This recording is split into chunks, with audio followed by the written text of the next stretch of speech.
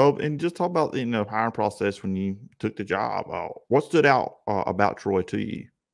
Well, this is a great question, and I mean that, and it's a question that I've answered a decent amount, and I really mean this. Like when I looked at it selfishly, I'll admit, I always told myself, told my wife, told my kids, and certainly after being at some great universities like Notre Dame and like Penn State and some places, when winning is expected at a high level, it taught me very quickly, like if I was ever going to get an opportunity to be a head coach, I wanted to do it at a place that expected to win the same way, that expected to win championships, and a place that you knew you could recruit well and coach a type of kid that would maybe reflect also how I grew up and how I had to go through the coaching profession and things. And so that's number one. Troy has a winning tradition. It's won for a long time.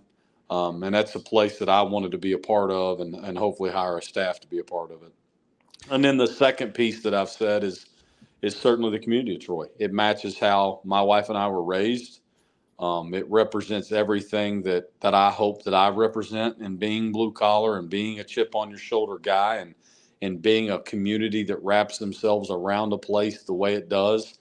That's how we grew up, and it's a place that was very attracting to me and my wife.